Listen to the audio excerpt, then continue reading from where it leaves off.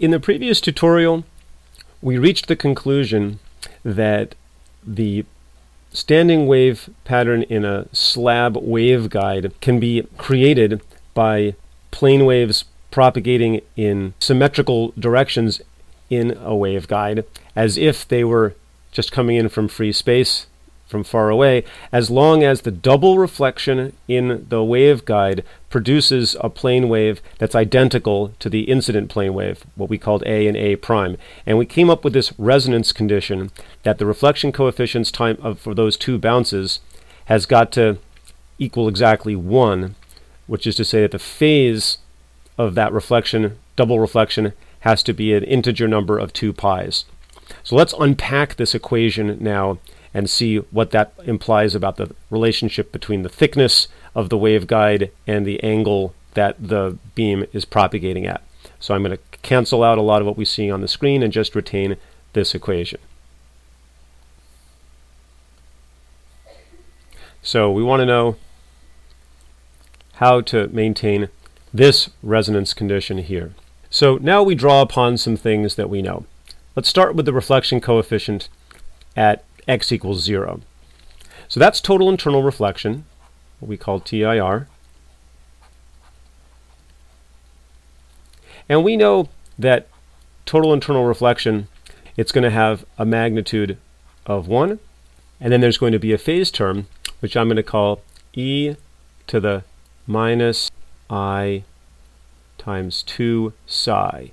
And we already know that this phase 2 psi is equal, I'll write it up here, psi is equal to the arctangent of what we call Q imaginary over kx, and that's equal to the square root. So is it sine squared of theta critical or sine squared of theta 1?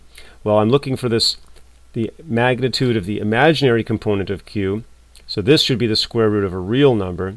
And the sine squared of the larger angle minus the sine squared of the smaller angle is what's going to give us the square root of a real quantity. So since theta 1 is bigger than theta critical, this must be what I'm taking the square root of.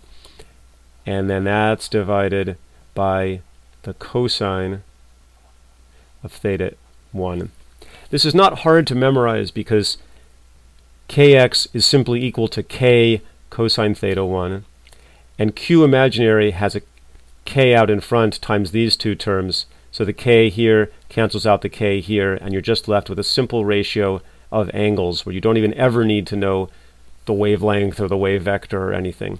That's the phase shift psi. The total phase shift of a reflected beam is negative 2 psi. So if that's the reflection coefficient for the reflection at x equals 0, we know that the reflection coefficient at d for the same physics is going to be same magnitude,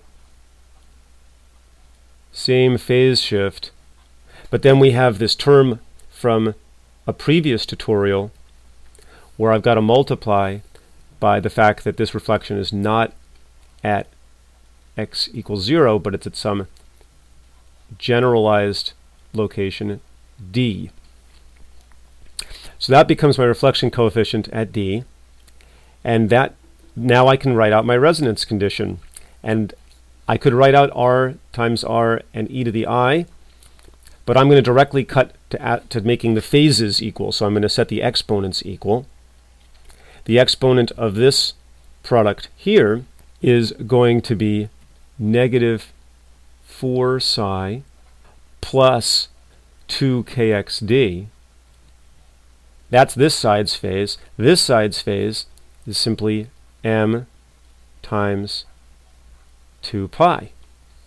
Let's divide everything by 2, and I will get that kxd, which by the way equals k cosine of theta incident, theta 1, times d, equals, well, I've divided everything by 2, so I've got m pi And then I've got divided this by 2 and brought it to the other side, so that's plus 2 psi. And this becomes our equation that governs what the relationship is between the angle that the light is traveling at, the wavelength of the light in the waveguide, and the thickness of the waveguide. It's governed by being an integer number of pi plus some extra phase due to the total internal reflection at each interface. There's 2 of them because there's a reflection on the first bounce and on the second bounce.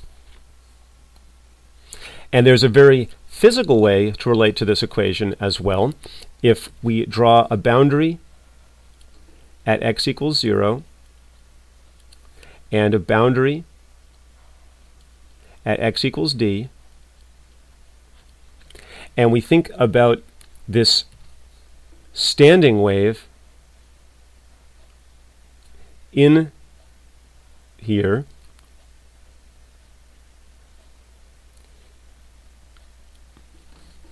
what we are saying is that over this distance d, of the phase difference of this standing wave between the left boundary and the right boundary, that's exactly kxd. That's the phase difference between here and here. Remember that we wrote in a previous tutorial that the electric field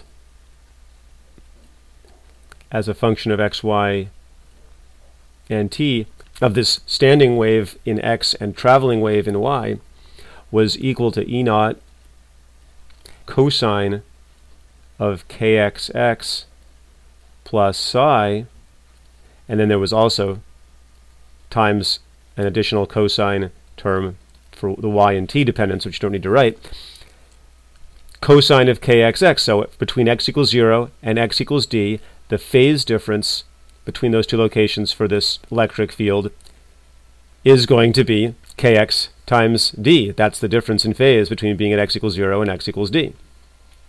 So the total phase accumulated between here and here is kxd, and that's got to be equal to, here I will identify where all of the antinodes are, like this. And the rule is that the phase difference, this is exactly half of a wavelength. We're at a minimum, there's a maximum, there's a minimum again, so this is one wavelength, this is half a wavelength. A wavelength has a phase of pi.